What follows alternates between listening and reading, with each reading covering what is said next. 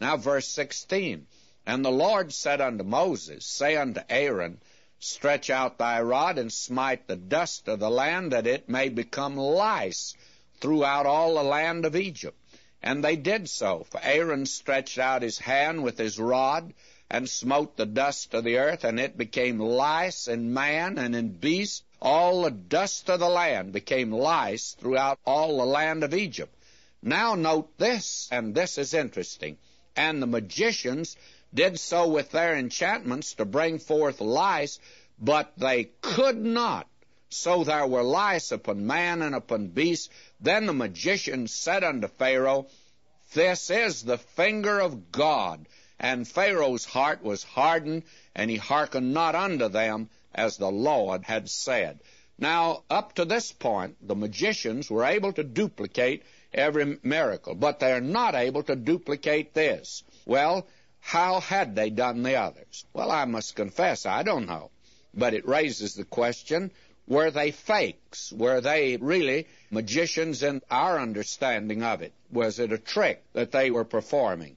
Well, at least at this juncture, they acknowledge the finger of God, and as it were, God is gradually convincing them. But notice this plague of lice. Again, the plague of lice was that which actually had to do with the earth god Keb, or Geb. The judgment, of course, brought loathing upon Geb, the earth god. And he's closely related to the earth in all of its states. Geb was the one who made his report to Osiris on the state of the harvest, and from him came an emanation of holy oil, in which the backbone was immersed in the work of making a dummy. So you see that this thing entered into the very life of these Egyptians. Actually, this word lice, though, could mean gnats or mosquitoes. Gesenius made that alteration, by the way. And the root meaning means to cover, or to nip, or to pinch. And the very interesting thing is that nipping or pinching or covering, I don't think that a mosquito could fulfill all that, or actually a gnat, but certainly lice would. Here is a statement made by a leading zoologist.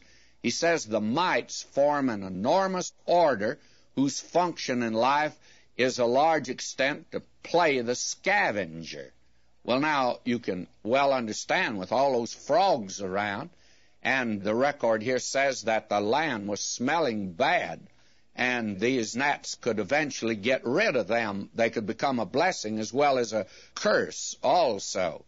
Now, we have this word, though, that was given by Mr. Beadnell, and he tells about his experience in the land of Egypt. And I think this is quite interesting in connection with the lice. He says, I noticed that the sand appeared to be in motion. Closer inspection revealed that the surface of the ground was a moving mass of minute ticks, thousands of which were crawling up my legs. I beat a hasty retreat, pondering the words of the Scriptures. The dust of the land became lice throughout all the land of Egypt. The miracle now is one that could not be duplicated. God's beginning to level it against the very life in the land of Egypt.